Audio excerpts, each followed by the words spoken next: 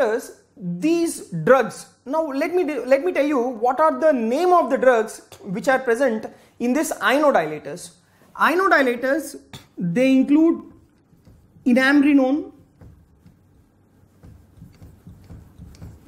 they include Milrinone, and the other drug in these ionodilators include vasodilation.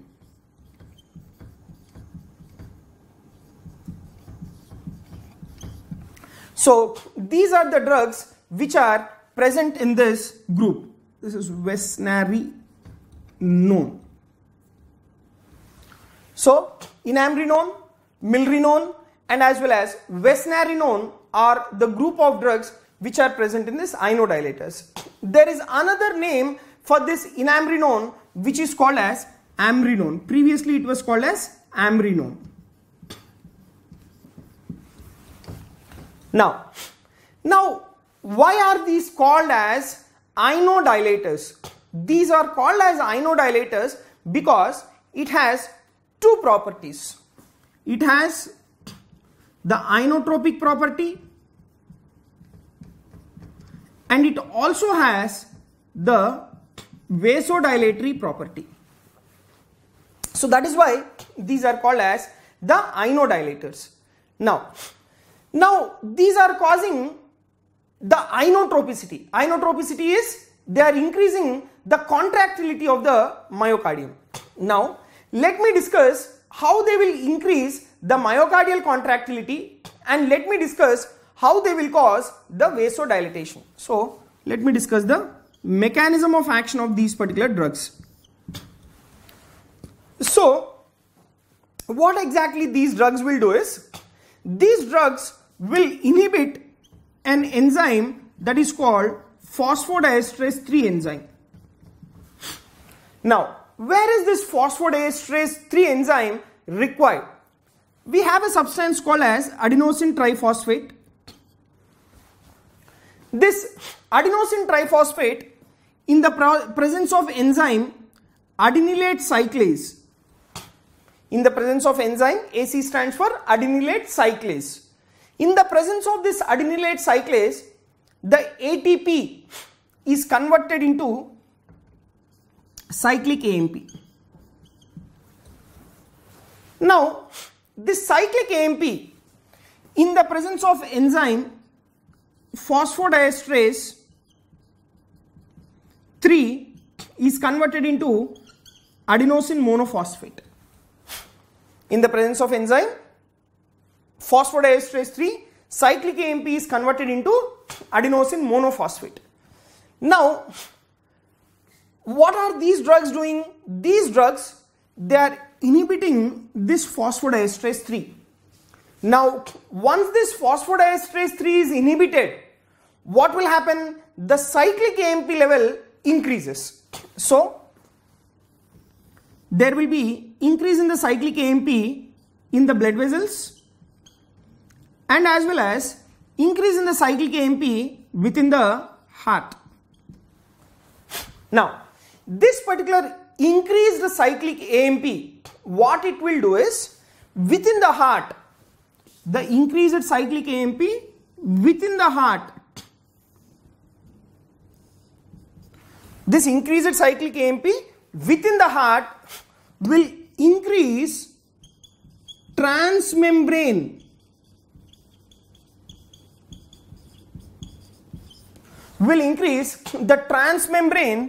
influx of calcium. Will increase the transmembrane influx of the calcium.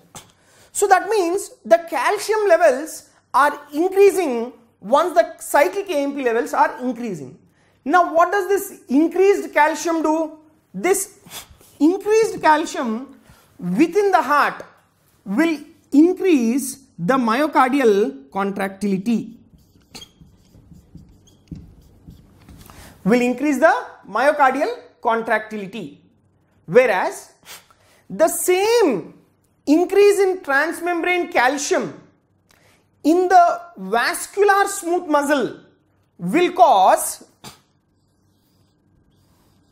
vasodilation. So basically what is this ionodilators doing? Ionodilators are inhibiting the phosphodiesterase 3 enzyme. Once the phosphodiesterase 3 enzyme is inhibited, the cyclic AMP level increases. It increases both in the blood vessels and as well as the heart.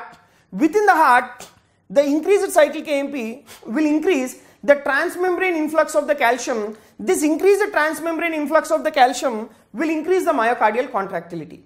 Whereas this increased transmembrane influx of the calcium within the vascular smooth muscle will cause the vasodilation. Now where is this vascular smooth muscle within the blood vessel? Within the blood vessel we have three layers. The innermost layer will be tunica intima, middle layer will be tunica media, the third layer, the outermost layer will be tunica adventitia. Within this tunica media we have the vascular smooth muscle. So within the vascular smooth muscle, if the calcium level increases, then there will be vasodilation.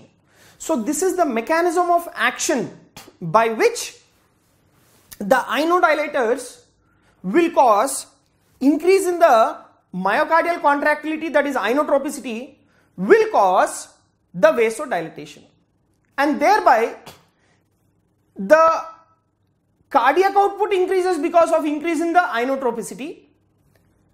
The afterload on the heart decreases because of the vasodilation. Next point, these drugs, they are used for short-term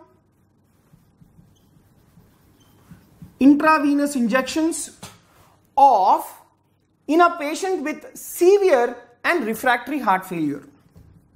So in a patient with severe and refractory heart failure, we use this particular ionodilators. But the problem with these ionodilators, the major adverse effects, this will be an important MCQ here. Remember, the major adverse effects with these ionodilators will be thrombocytopenia.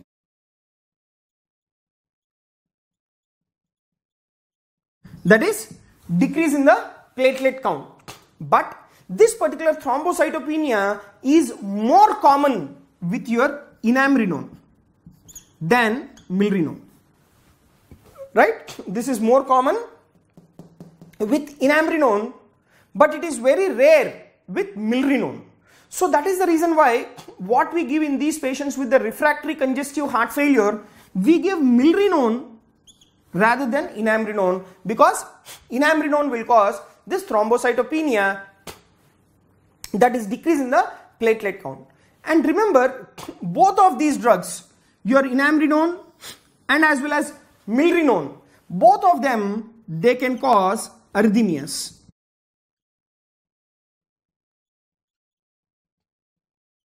Right? Both of these drugs can cause arrhythmias. Now, we have one more important drug which is called levosimendone.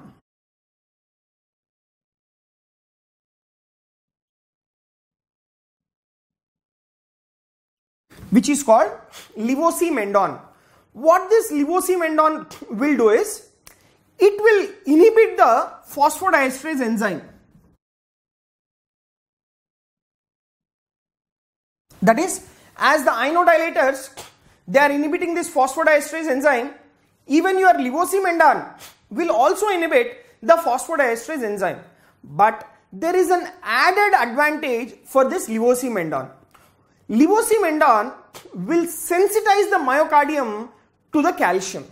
So the second effect is, it will sensitize the myocardium to calcium.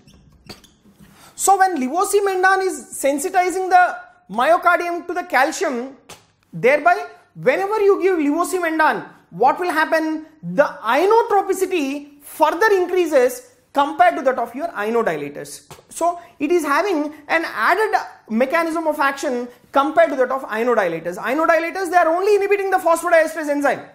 But levosimendone apart from inhibiting the phosphodiesterase enzyme, it is also sensitizing the myocardium to the calcium, and thereby it will further increase the myocardial contractility.